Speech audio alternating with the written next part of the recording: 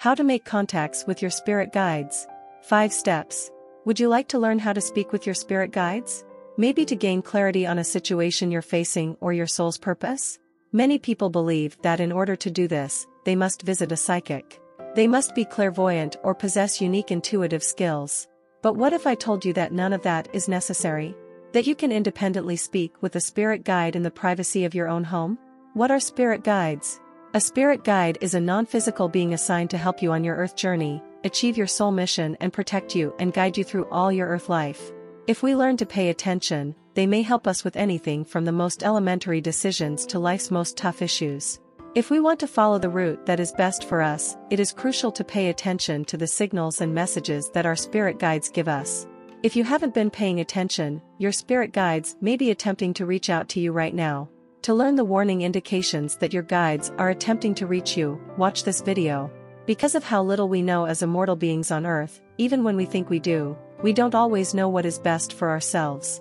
Do you know why the terms let go, surrender, or trust the universe keep up in spiritual contexts? Because the universe is more intelligent than you are, and the more you fight it, the more unhappy your life gets. Your spirit guides watch out for you and make sure you follow the universal will. You will always be safeguarded as long as you pay attention. How many spirit guides do we have? The number of spirit guides you have will depend on your soul mission and how big it is. So let's say that you have a soul mission to help save the world, like in the case of starseeds, for example. You're going to need loads of spirit guides. Starseeds are the galactic volunteers who are reincarnated on Earth to assist humanity through the 5D ascension journey. However, if your goal is only to have a taste of life on Earth after previously inhabiting other worlds, you might not choose a very challenging task. The majority of spirits like this simply wish to explore the Earth initially. It's also possible that this is your first time ever being a human. Perhaps you were a dog in a previous existence, and this is your first chance to experience what it's like to be a human. Your goal is to simply understand how it functions while picking up knowledge in the process. You might then have a single spirit guide. Do we have the same spirit guides throughout our lives? We have one spirit guide who is assigned to us and they are with us throughout our lives. So from the womb until we die. Starseeds also have ascended masters and galactic races helping. It also depends on where we are on our soul mission. Let's dive into how to contact a spirit guide. 1. Light a candle. The first step is to light a candle. This can be any type of candle. The first person to advise someone not to play with fire was most likely not a mother, but a shaman who was well aware of the fire element's beauty and wrath. Fire plays an important part in Hindu practices. Fire is used in several rituals and is a symbol and a connection to their gods. It is both the creator and destroyer of life, and the Hindus recognize this fact through several of their rituals and practices. For them, fire is one of 5 sacred elements of which all living creatures are comprised and is considered an eternal witness essential. In the spiritual sense, fire represents creation, resurrection, purification, eternity, and even death. It is both our inner light and a live representation of the divine fire that burns within each soul. This means that, like other elements, fire has a physical and spiritual form.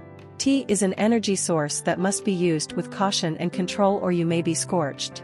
It is not very clear how, but fire helps us connect to the spiritual realm.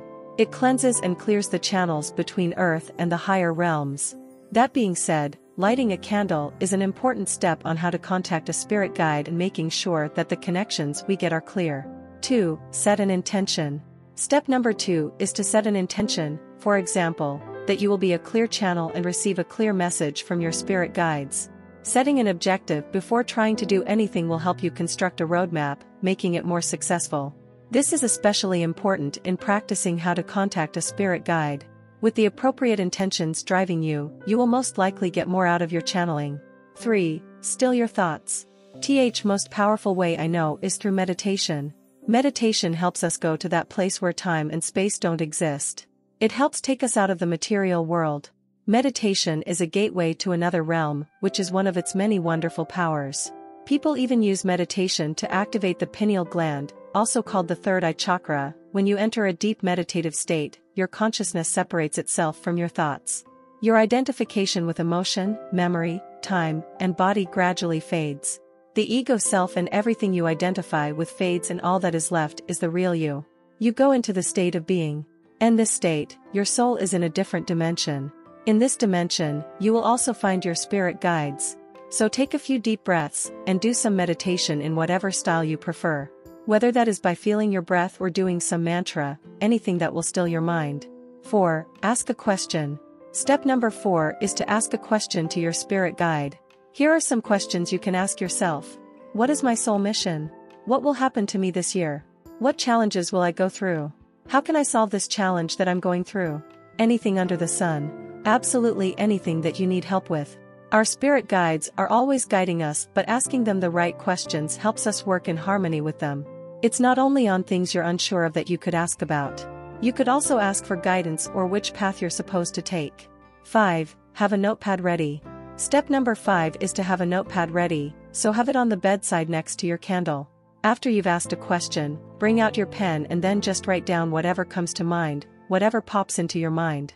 This is called automatic writing or stream of consciousness writing, as some people call it. Don't think about it, because the messages will not come from your rational mind but from a higher state of consciousness. So this is a form of channeling, actually. When you do this, be aware. What do you feel? It's common to feel a touch or a presence around the head or the neck. You may also get a feeling of happiness or like there's some energy there in the room with you. So just pay attention to that, relax, and be consistent. Do this a few times until it becomes easier and more habitual. The first time you try it, it can feel a bit weird. You might even feel like you're a crazy person. But eventually, those limiting beliefs get released and it becomes easier and easier. The messages that you get will also become clearer and clearer.